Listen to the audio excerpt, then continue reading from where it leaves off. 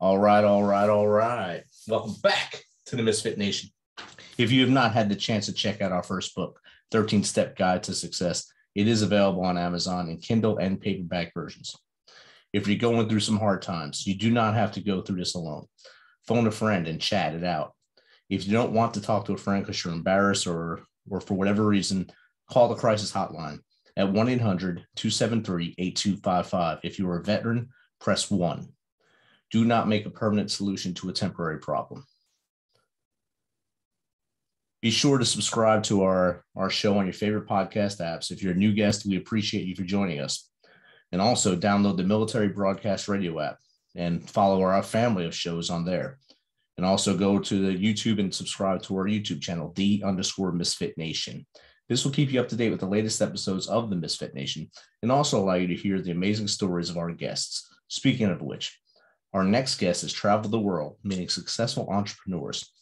This has given him the insights and skills needed to become one of the youngest goal achievers you'll ever meet. At 25 years old, he has already become a best-selling author, a certified goals success coach, and is now helping business owners create creative guerrilla marketing campaigns that get shared, not scrolled.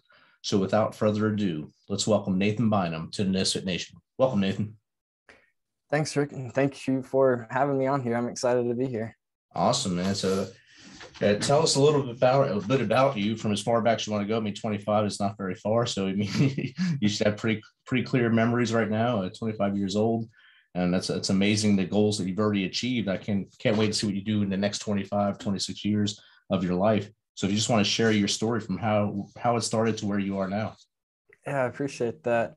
Well, like a lot of business owners, I was trying to kind of follow the ordinary path starting out whenever I like the regular marketing and the business strategies that I'd learned from like courses that I'd taken. And I wasn't really seeing that traction that I was promised whenever I was starting. And I realized that in other things in life, I usually do them differently and they usually have a better outcome whenever I do them that way. So I decided after a lot of trial and error to kind of implement that into my business. So I brainstormed for a few days on a way to grow the business largely and quickly that would also benefit the community. And that's how I came up with the Guinness World Record idea.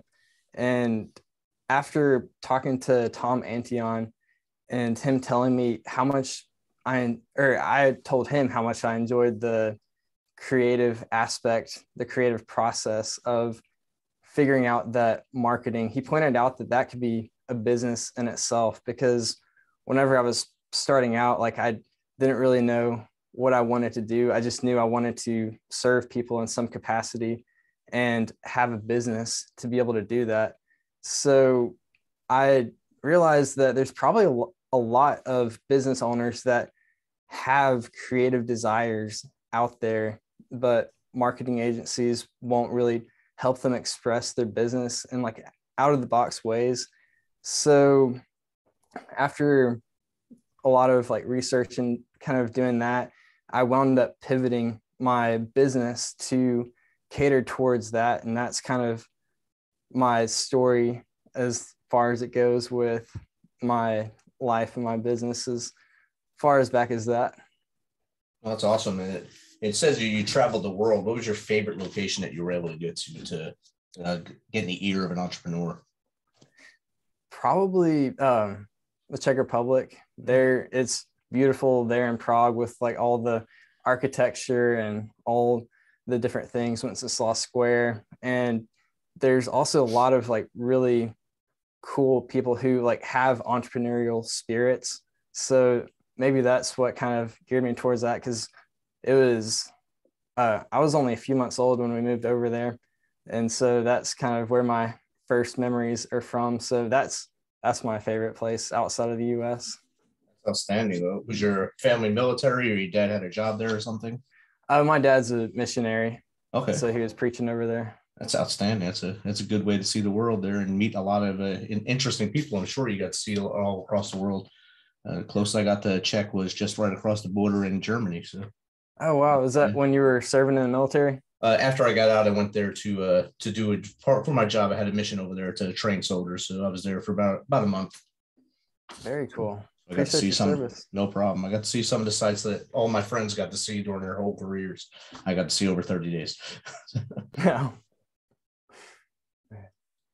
So I was looking at your website, and I seen you can't help but see the picture of Tim Tebow on there, and it says he's your biggest fan. How did you two link in with each other, and is that relationship still going? So that's another one of those kind of doing things a little bit differently. I went to Florida College, which is a small school in near Tampa, for a few years, and we have a thing there every year called the Leadership Dinner, and they'll bring in different people from like different walks of life, usually like talking about how they developed their leadership skills, like Archie Manning and Steve Forbes, and this past year was Tim Tebow, and he had just like published a book, and he was selling those there, and he was signing them. And before the speech, there's always like a dinner, and so we're all like sitting at our tables, and he sits at the front table, and there's no rules about not going up and talking to him before the food comes out. So I brought my book there, and I had pre-signed it, and I wrote to Tim Tebow, my biggest fan at 226.3. Nobody comes close. And so I like gave that to him, and we talked for a good while, probably like 4 or 5 minutes. And I was just like kind of telling him what I do, and he was giving me advice. And our relationship has not gone on since then. He did give me contact information for his agent, but still trying to get through there to talk to him again. But I know he has a lot of huge engagements, and he's a help to a lot of communities. So whatever he's doing is important. Yeah, I'm sure his schedule is a lot tighter than either of ours, and with the amount of people that want him to be part of their organizations, or just to have him come in and speak to them with, I mean, the way he does things is amazing, and he's done a lot of great things through his life. So marketing is a big thing for any business. And I see all over yours the picture of the lemon and the blimp that's yellow in color. How can you use a lemon and a slingshot to grow your business? So that kind of brings us back to the Guinness World Record that I'm going to be doing in August. And back whenever I was just like following these courses, like step by step, like you do this, and wasn't seeing the traction. I read James Altucher's book, Skip the Line. That's one of my favorite books. And it was talking about doing a practice every day of just coming up with 10 creative ideas. And they're not all going to be home runs, and like most of them are not going to be. But after about 3 days, like of applying that to that, I thought that since the name of my business is Lemon Launch, I could do a Guinness World Record launching lemons. And the way that I could go about like monetizing that is over the past year and a half, I've gained a lot of friends through different business things, through podcast guesting, through different things like LinkedIn, just like connecting with people and talking to them about different things. And so I've grown a good network of people who I enjoy what they do, and I find a lot of value in what they do. And the way that this would benefit them is there's a landing page that you can sign up to watch the world record live. And the incentive for people to watch it, not just because it'd be neat to watch a world record with a slingshot and lemons, but I wanted to provide like entrepreneurial resources for people. And so in doing that, like giving away my courses for free and different books and different PDFs, and other people have contributed to that too, because they see that need that we have, especially with the craziness with the pandemic, with people getting laid off, with all the like job insecurity, with people wanting to make something grow. And there's a lot of opportunity after like all this craziness that's going on in the world. People need entrepreneurs because they're problem solvers. And so to make that transition for them a lot easier, that's where all the free resources come in, and the other people, like they have that benefit of seeing their work help those people. And so the way that is helping me in return is getting the email addresses from the people, and I'm able to build that relationship with them, provide them this value, and continue to grow. Because I think the major part of any business is the relationships. And so kind of getting your foot in the door that way, I think that is a good way to do it, finding that creative way. I think you're 100% right. When you're starting a business, most times it's your friends and family that help you and get you notoriety and such like that. But it's those relationships that you build from those you didn't know before. And when you give them a product and it makes them happy or makes them successful, that gives you that outer circle of network that you need to grow your business more. And I think that's 100% the way to move as far. And I think this is a very creative strategy that you're using. And I can't wait to watch that play out and see you get the Guinness Book World Records record for that one. Maybe hold that trophy high next to Tim Tebow's Heisman there. Like you also mentioned the pandemic, and you guys, in the last few years, a lot of people went from the brick and mortar to an online niche, some kind of business online. A lot of people are doing the same things online. How do those businesses try to get themselves to stand out when there's a crowd of everyone else doing the same thing now? Yeah, so that there's kind of a structure to all the madness of what guerrilla marketing is. And I didn't really know what that was until about 4 months ago. I started reading all the books that I could on it, listening to what few podcasts there are on the subject, and breaking down like what made good campaigns work. And so what I kind of broke it down into is 3 main sections, which are plot, act, and direct. And plot is broken down first into creativity. Second is project management. And then third is having a good crew. And then act is broken down into understanding your audience, engaging, and remarkable. And then direct is broken down into highlighting your unique value proposition, a clear, specific call to action, and then being prepared for the next steps. And that is like the overarching understanding of like what the steps are. And specifically, I think what you're asking about is the first part of direct, which is highlighting your unique value proposition. And that brings me back to James Altucher's book, Skip the Line.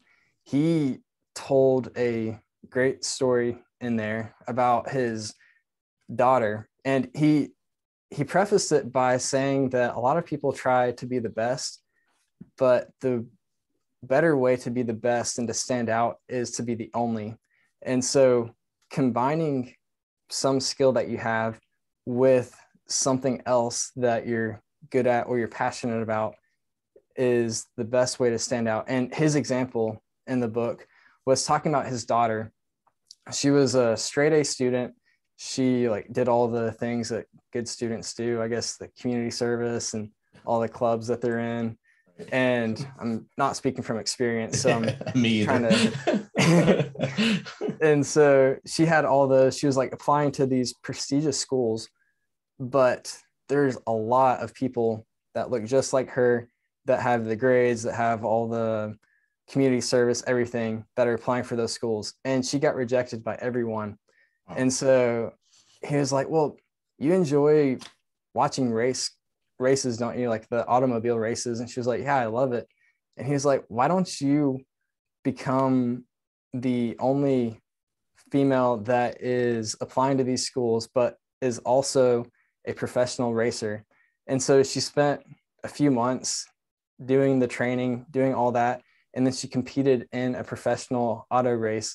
And so that resume stood out because she had all these qualifications that she needed. And then she also had this very unique thing that she loved doing, and she combined those. So for business owners, applying this to yourself is there's things that are SOPs, standard operating procedures, for a reason. But beyond that is the marketing, is how you stand out. And that is where you bring in your personality. Like whenever I was first getting into it, I was 24, and I was trying to compensate for my age. And like, as far as going to like trying to be super professional, I grew out my beard for my page, my about page, for that first picture that I took. And I was like doing all these things that really are not me. Like, I'm not like a very serious person most of the time. Like, I like to have fun. I like to make people laugh.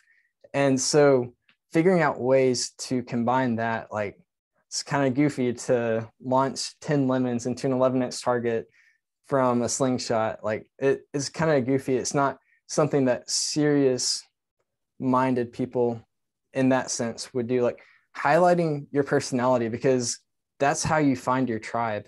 That's how you find people who connect to you. Because, like, as a lot of people know, like, if you're trying to niche down, if you're trying to apply to everybody, if you're trying to attract everybody, you'll attract nobody, because your message is going to be like a Chinese fortune cookie. It can apply to everyone, but you're like, that can, like, that can apply to everyone.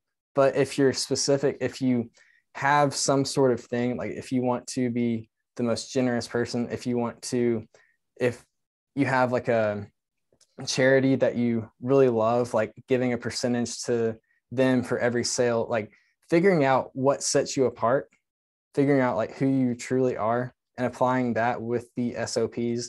That's how business owners can find that creative side.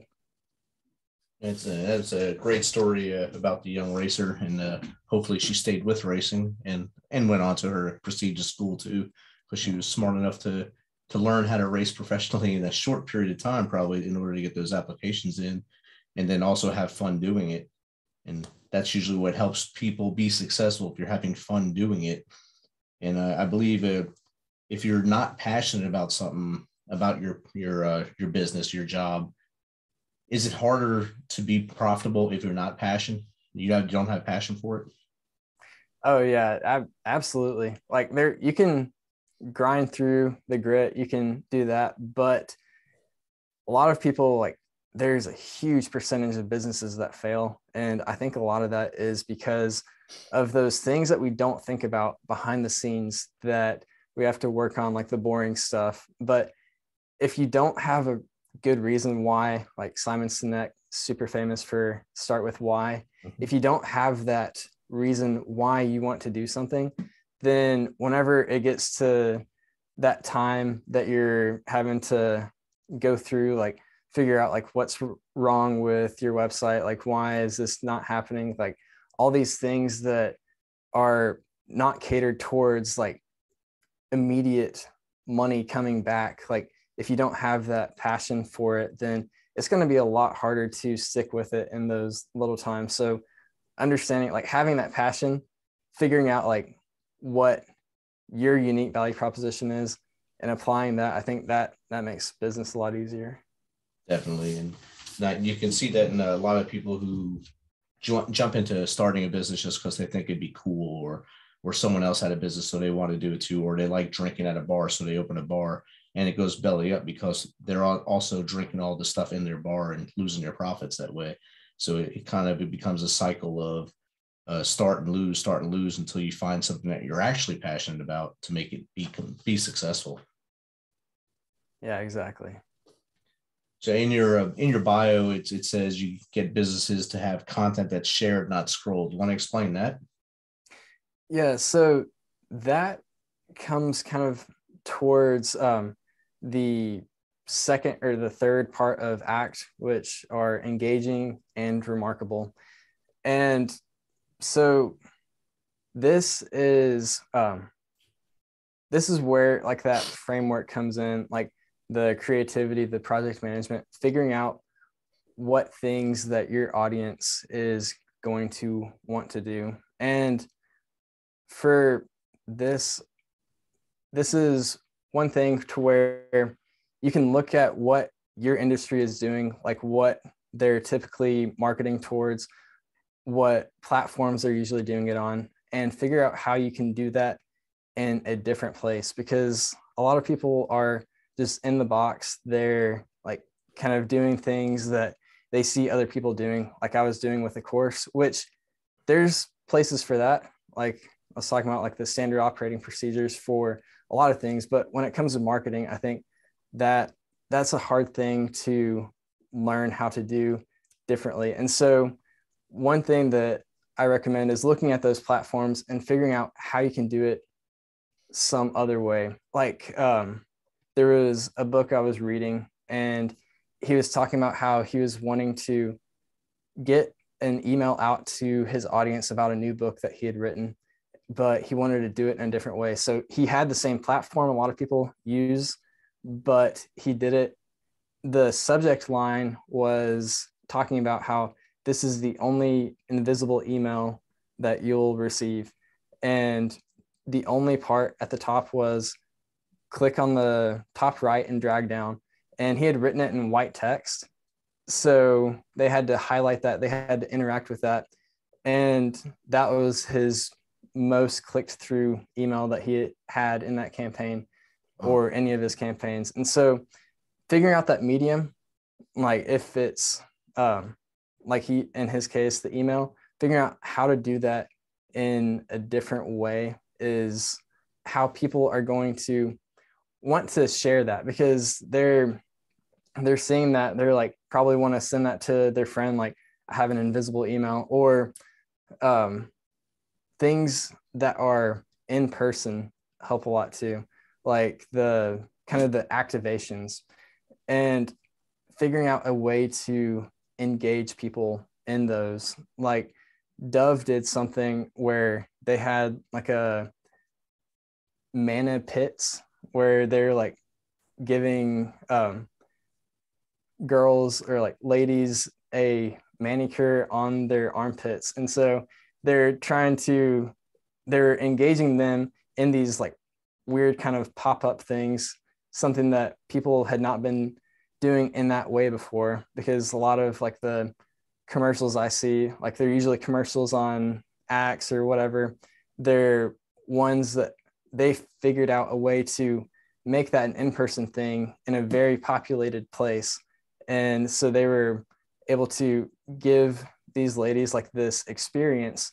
And so then all these people were sharing that on their Instagrams, on all their social medias, because that was something that they had bought into in a sense.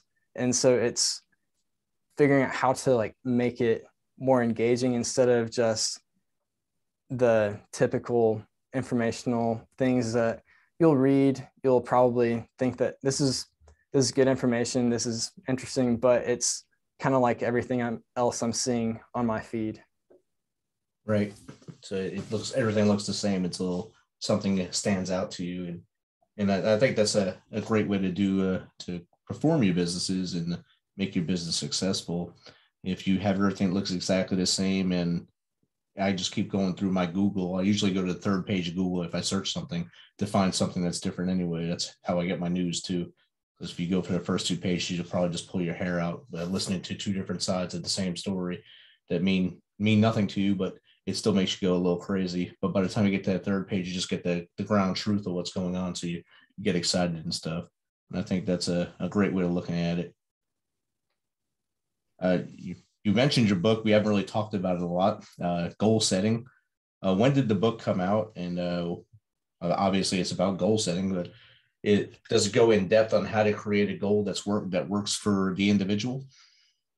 Yeah. So that came out about a year and a half ago, and it was about the end of October in that year, I think 2020. Okay. And it was, I because I had that kind of network of people that I could interview and like talk to in different fields, I wanted to see like if there was overlap in the way that people set their goals. And so I interviewed different people like the city manager, different very successful entrepreneurs, a singer who was very successful. So like people in different fields. And I took that and kind of synthesized what they had to say. And I also looked at, went through a lot of books and kind of found like different things from people's biographies and looked at different TED Talks on like the different ways that people who obviously know a lot about it, if they're giving a TED Talk on it, like how they all could work together and have those systems. And so that's kind of what I did with the book. Like I broke it down into different parts where the individuals were setting goals in different places and then broke those down into different habits that are common within the different sectors of life, like the health, wealth, fitness, like different habits that were also common. And so that's kind of the overarching part of the book, like the figuring out like the systems for those successful people. And I'm sure the book's doing well. Where can people buy it at this time? It's on Amazon. They can just search my name or search goal setting Nathan, and that should pop up. Okay. And they can also, I think you can go through your website as well to get to it. Yeah, you can get it at lemonlaunch.com. And speaking of lemonlaunch.com, what are other ways people can get in contact with you to either have you on their show to talk about the things we talked about or other things, or just to chat with you and maybe do some business with you? They can go to Lemon Launch, and then at the bottom, I have a contact me page. So that way they can find me easily, and all of that information could be there. I think you referenced before your picture with your full out beard. And I think on your website, if you scroll over, it says professional me on it. So I just laughed a little bit when I was reading that. And I was, oh, that's funny. This is my professional picture. Well, Nathan, it's been great having you on here. What advice would you give a veteran that's starting a business out to get their marketing campaign correct and get their goals right before they launch their business? I would say one thing is to look at what those SOPs are, the standing operating procedures, in a lot of areas, because there are a lot of things that you can learn from people who have already been there and done that. And that is what I have. One of the advantages of being young is like I know that I don't know a lot. And so I'm looking to other people to see like how they've done that, kind of synthesize that information. So looking at people who are successful in what you want to do, but also looking at how their lifestyle is. Like if you're looking for a way to help a lot of people, then there's people that you can see that that's really what they're passionate about. And so finding out how they do that, what they go about that. And then second, I would say for the marketing, there's every person has some sort of superpower. And one of my favorite quotes is, every superhero has an origin story. So you don't follow someone else's, create your own masterpiece. And I think that is beautiful, because all of us have something incredible that we can do. All of us have some kind of unique way that we can look at circumstances. And so finding out what that is and highlighting that with whatever service you're providing, that is how you really connect with people. And that is how you'll find your tribe of people you can help. Awesome. That's great advice, Nathan. And I like the part where you said you're young enough to know that you don't know enough, and that's a lot of things that get people in their own way because they think they know everything and don't want to accept that advice or accept the other knowledge that's out there. And I think that has helped you, and it will propel you as you move forward in your ventures moving forward. Again, Nathan, thanks for taking some time on this night to share with us and the Misfit Nation your tips and tricks and how you became as successful as you are. Appreciate it, Rich. It was great to connect with you on here. Awesome. Thank you.